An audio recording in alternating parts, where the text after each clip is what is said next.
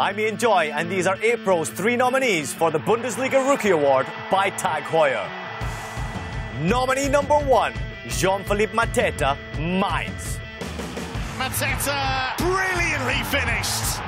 The Carnival Club shooting star scored a league-leading 5 goals in April, including his first career hat-trick against Freiburg, and he did it all with just 14 shots. There's the hat-trick.